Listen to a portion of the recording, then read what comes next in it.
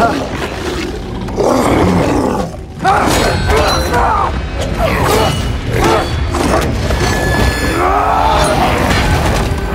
most underrated action horror movies that deserve more love.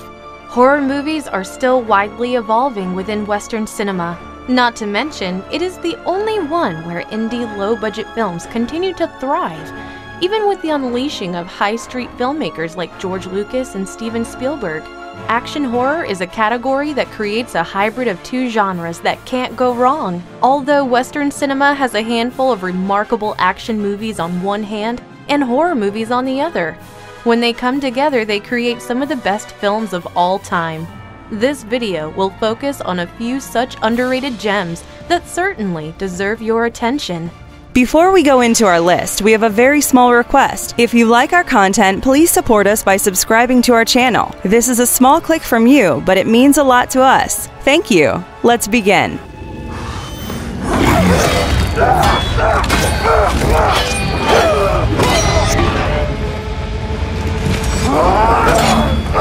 Mandy, 2018.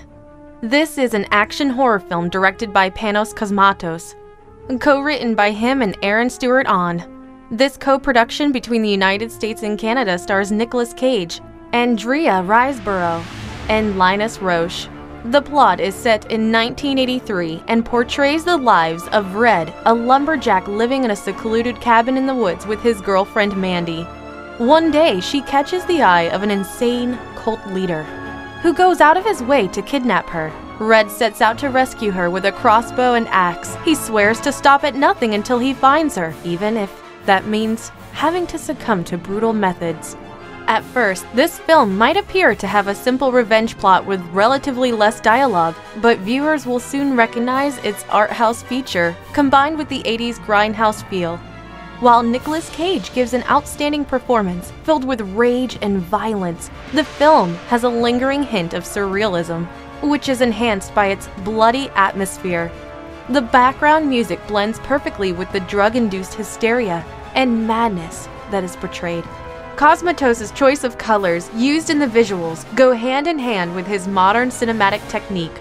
All in all, it is a perfect blend of violence, gore, dark comedic timing, and pays homage to chainsaw films of the last 4 decades. It is no wonder that it acquired such a large cult following in such a short time.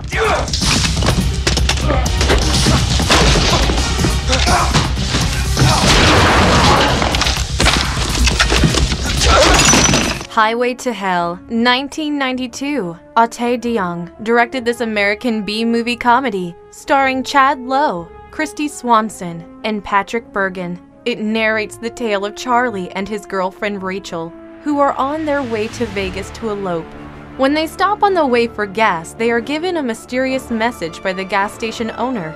A few miles up the road, they fall asleep to rest for the night, and when Charlie awakens, he finds that Rachel has disappeared. This perpetuates a series of bizarre events that Charlie has to go through to find his girlfriend from the clutches of a most unusual captor. If you're a fan of quirky horror movies, this one will surely get you going. What starts as a straightforward horror comedy later turns into a storm of unexpected events. It is an intriguing film with a surprisingly smooth background score and is filled with plenty of action and comedy. Both Chad Lowe and Christy Swanson, who are in the early stages of their careers, do complete justice to their roles as refreshingly wimpy youngsters. Unfortunately, due to its B-movie elements, the horror is often camouflaged by the comedy. Nevertheless, it is a multi-genre hit of eccentric and imaginative comedy, drama, action, adventure, and horror. This underrated gem also happens to catch Ben Stiller in the beginning of his career, which is an experience in itself. Bottom line is, if you're looking for a trashy, violent horror film to spend the evening with, this is the one for you.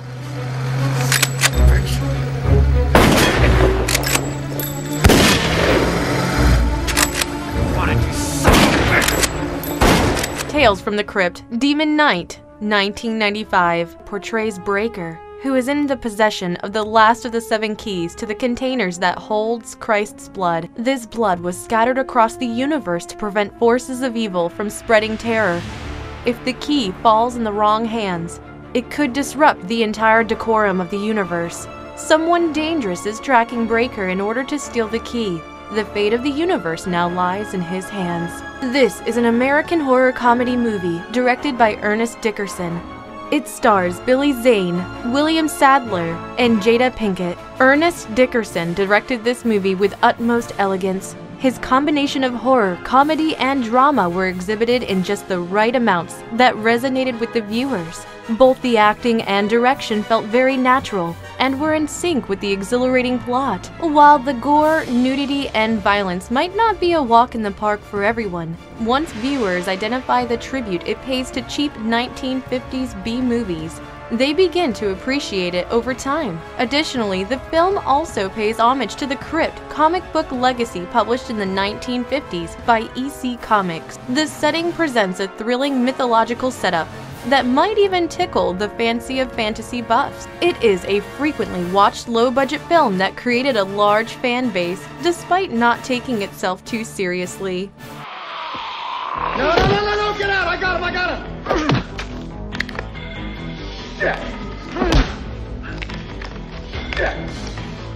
Dark Angel, 1990. Dark Angel is an American sci-fi action film. It portrays Jack Kane, a renegade Houston vice cop who is determined to stop the largest drug trade and its supplier, Victor Manning. When things go sideways with him and his partner, he is appointed to work with FBI agent Lawrence Smith, and the two begin following a trail of mysterious deaths. Soon, they find out that they might be dealing with something far beyond their pay grade. Dark Angel is every action lover's dream come true. If you're a fan of Dolph Lundgren, it is a movie where he absolutely shines with his bright solo work. Until this point, he had only been seen in serious and stern action flicks. This was a refreshing, lucid, yet enjoyable change. Although it is surprisingly low-key for an action film, you can't help but appreciate the sci-fi elements which sneak up on viewers. At first, the cop and the FBI agent appear to be at crossroads with each other, but are later revealed to be imperative in each other's character development. What most viewers found to be the difference between this and usual 80s and 90s B flicks is that this had no signs of being pretentious in its execution.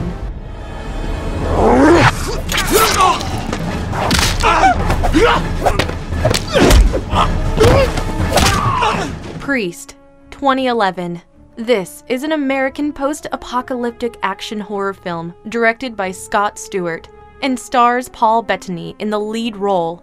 It is loosely based on the Korean comic of the same name by Huyung Min Woo. It represents an alternate universe where humans and vampires have been at war for centuries. A legendary warrior priest who now lives in obscurity among other humans swears an oath to find his niece after the murderous vampires capture her.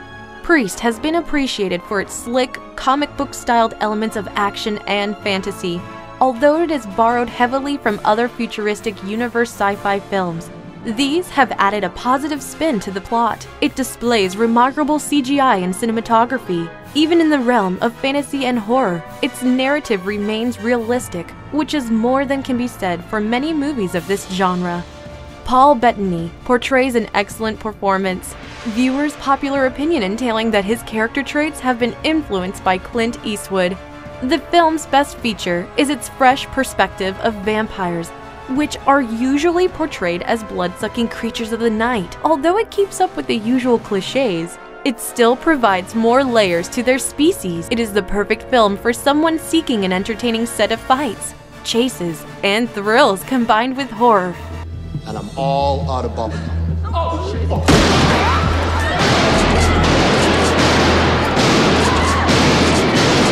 They Live, 1988. This American sci-fi action horror film is written and directed by John Carpenter.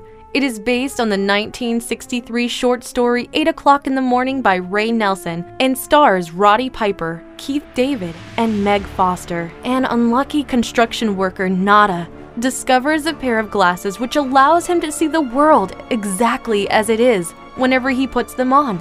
Not only does he see a society heavily influenced by the media, he also notices something else that turns his world upside down.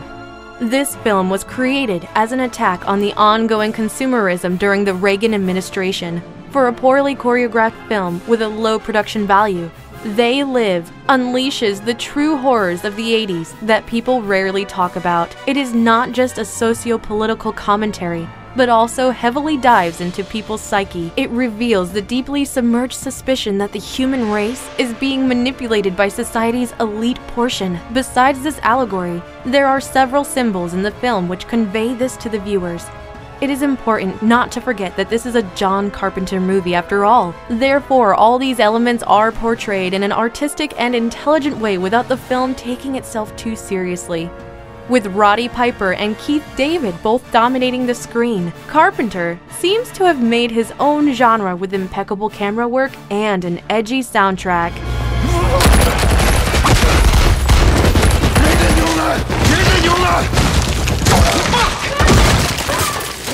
Overlord. 2018. Overlord is an American alternate history action horror film starring Jovan Adepo, Wyatt Russell, and John Magoro.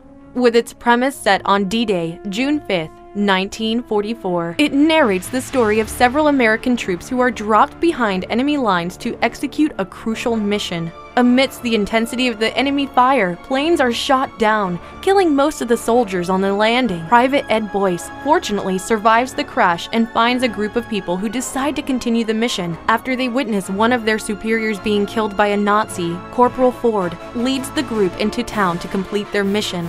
On their journey, they uncover shocking secrets about an ongoing Nazi experiment.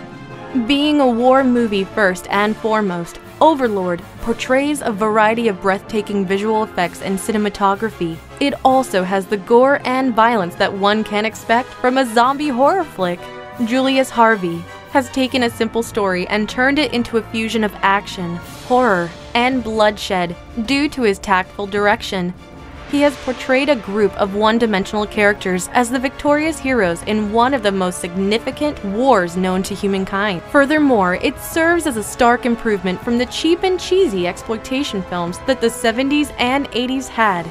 Despite having several features in common with them, truth be told, J.J. Abrams' involvement in creating this film probably played a large part in that. Despite having minor shortcomings, it is an overall excellent example of a realistic action horror film, which is a B movie with a Hollywood budget at the end of the day.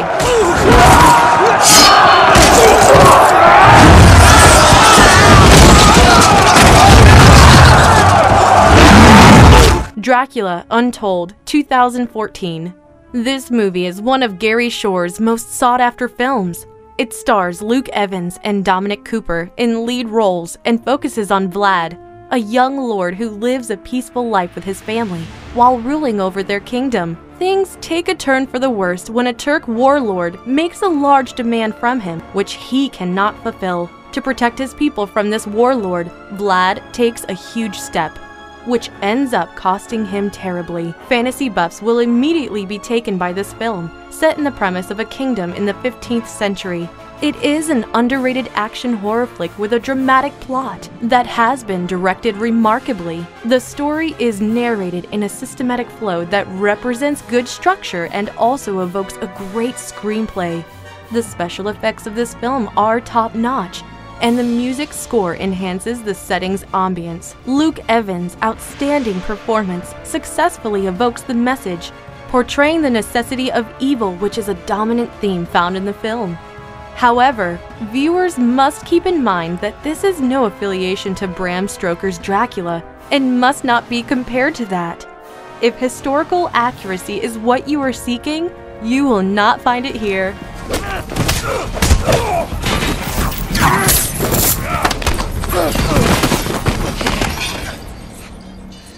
Outlander, 2008. Outlander is an independent sci-fi action film starring Jim Caviezel, Sophia Myles, and Jack Huston. The plot is loosely based on the 9th century epic poem Beowulf.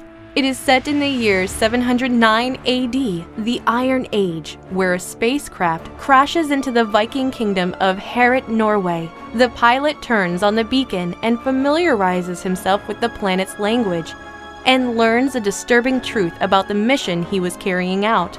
Soon, a series of unfortunate events take place as he ventures into a desolate village. This film is very popular among creature feature fans and draws several elements from A-list horror films. It has an extremely elaborate and dangerous creature that brings entertaining unpredictability to the movie. It also contains plot twists that are intelligently executed by the director. Besides its outstanding special effects and cinematography, it also upholds traits of Viking mythology. Furthermore, viewers are impressed with the actors' performances, especially of the Jim Caviezel. This film's fight sequences are well choreographed, and the fusion of fantasy and sci-fi blow the viewers' minds. Did you know this movie is the first in Western cinema to feature Old Norse, the language from which modern Icelandic and several other Scandinavian languages emerged?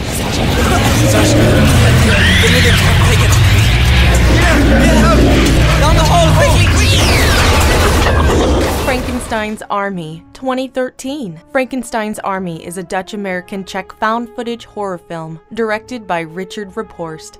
Its premise lies in the latter part of World War II, where Russian soldiers deploying into Eastern Germany stumble across a secret Nazi lab that has unearthed the journal of Dr. Victor Frankenstein. The scientists have studied the legendary doctor's work to create a ferocious army of their own, using his techniques as Hitler's final, desperate ploy to win the war. First and foremost, this film is praised for its unusual storyline and Raporst's remarkable direction.